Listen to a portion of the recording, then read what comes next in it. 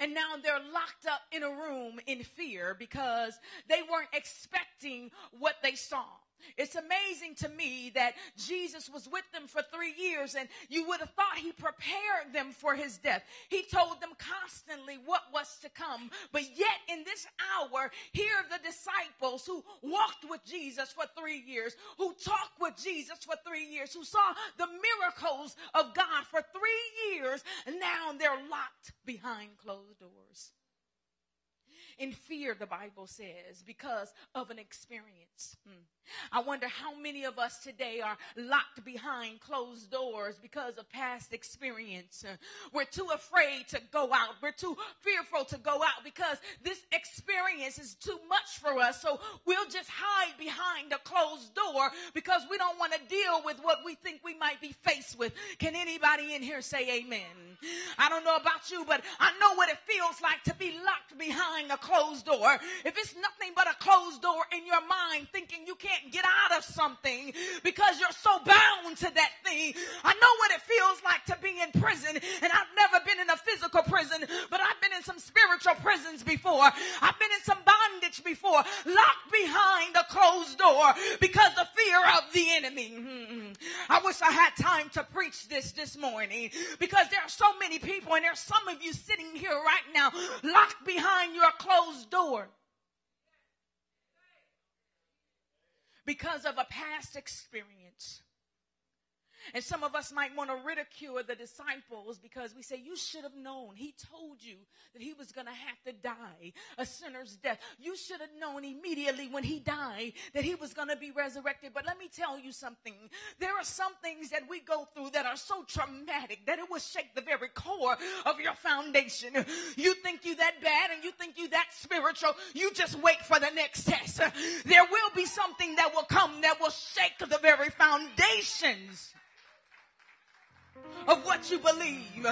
I know you sing the miracle of God. You've experienced the miracles of God. You experience God speaking over your food and making enough to stretch that you might have enough to eat for the rest of the week. Is there anybody here that ever thought they were going to run out of food, but somehow God got over it and he breathed over that thing, and before you knew it, at the end of the week, you were picking up 12 boxes? Because when God gets in the middle of something, he doesn't just give you enough. He gives you more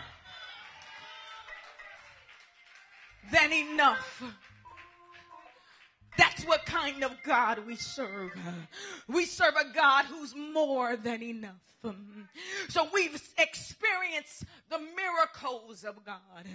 And we sing God heal people. We sing God heal people on our job. We sing God heal people in our community. And yet we've seen God heal people in our family. Let me take you a step further. We've seen God heal us.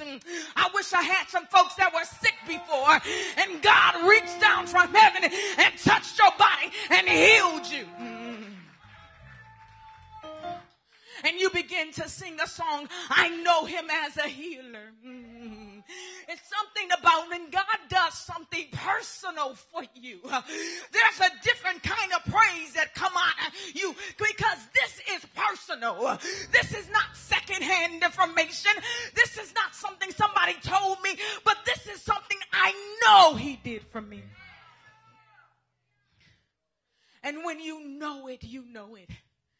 And so this is what the disciples experienced every day of walking with Jesus and talking with Jesus. Could you imagine spending your days with the Father? Could you imagine spending your days with our Lord and our Savior, Jesus Christ? Seeing him just touch people and they rise up from the dead. Seeing him call forth some things. Seeing him just speak into the heavens and things begin to happen. Seeing him take the fear of God, fear of the enemy out of you, and you're able to follow him.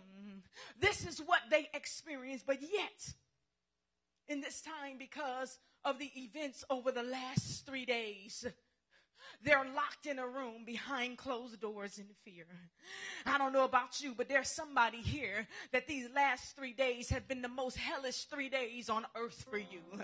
These last 3 days have been the most trying time in your life. And you've just decided, I'm going to lock myself behind closed doors. I just want to tell you, you might have went through that situation on Friday. You might have went through that situation on Saturday. But I'm here to tell you today it's Sunday. And today represents the resurrection power of our Lord and Savior Jesus Christ. Yes, I might have been down on Friday. I might have been depressed on Saturday. But today is resurrection day. God is getting ready to speak to me. I wish I had about 3 praisers who understands what this day means. This is not just an ordinary day, but it means that God got up with all power in his hands. I wish I had some praisers. Oh, thank you, Jesus. He rose. I'm here today because he rose. Oh, thank you, Jesus. I gotta praise him. I would be dead today, but he rose. Oh, somebody ought to praise God.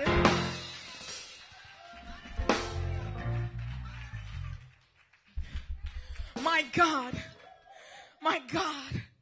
Thank you, Jesus. Woo! Thank you, Jesus. I can't help it, y'all. I can't help it, y'all. He's been too good to me. He brought me up out of the pit. You don't know like I know.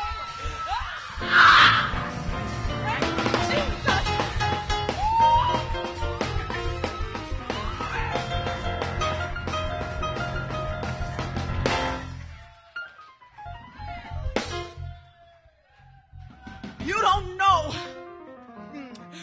my story. I should be in the grave today. I should be a statistic today. You're looking at somebody. My God. I'm going to keep moving, but it's your testimony. Can't nobody tell you what God has done for you like you know what God has done for you. Is there anybody here that's thankful for what he's done for you? You so thankful you can't even sit down. You so thankful you can't even think straight.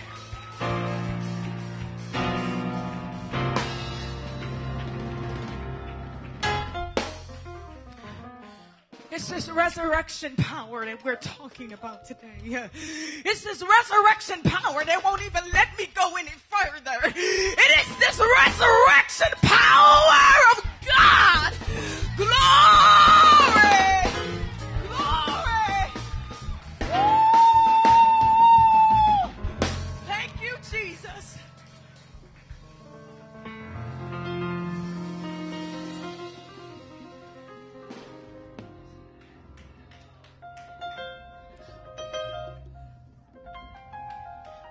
Come on and worship him. Come on and worship him. If I don't say another word, he's already said everything. Thank you, Jesus. Come on and worship him. Worship your God.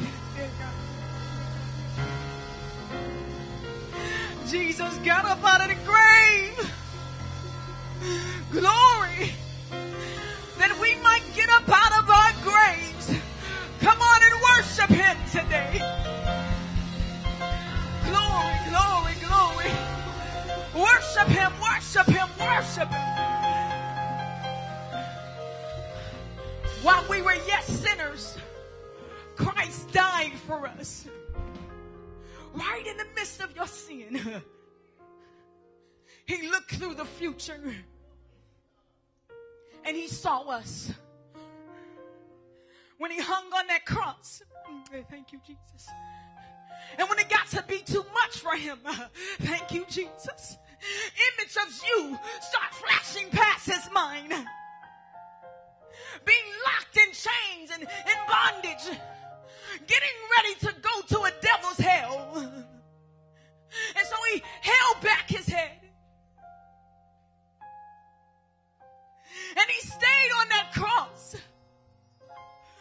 He says, I gotta go. I gotta stay here because my blood has to deliver them off of drugs. I gotta stay on this cross. I gotta let them put this crown of thorns on my head because I gotta renew somebody's mind. And the Bible said when they put the crown of thorns on his head, blood began to run down. And the Bible said he bled so that you wouldn't lose your mind. Come on, somebody, praise him. He says, I gotta stay on this cross because they're gonna need to know that you can be persecuted and still come out with the victory. That's what it was all about. Oh, the cross looked like defeat. And some of you right now, you're on a cross. And it looks like you're getting ready to be defeated. And people are laughing at you and people are mocking you, saying, you serve that God. You gave up everything for that God. And they're looking at you on a cross. On this wooden cross. They're looking at you. Hanging. See, the cross wasn't pretty. The cross didn't have a purple robe on it. It was a wooden cross that they nailed our Savior to. My God. The Bible says they nailed his hands to the cross. The Bible said they nailed his feet to a wooden cross. And the Bible said for hours he hung there with criminals to die the worst death that he could. At any given moment, he could have said, enough is enough. I'm getting down at this cross. And over 10,000 angels would have rushed to his aid to come get him and take him back to a home in glory. I can imagine our Savior saying, this is painful. This is hard. My God, my Father has forsaken me in the worst hour of my life. He looks up and he says, Eli, Eli, lama sabachthani, which means, my God, why have you forsaken me? I've come to talk to somebody who's feeling forsaken today. I've come to talk to somebody who feels like they've been left behind. Your cross is not your defeat. Glory. But your cross is going to be a symbol of your victory. Come on, somebody. Your cross is going to be a symbol of your victory.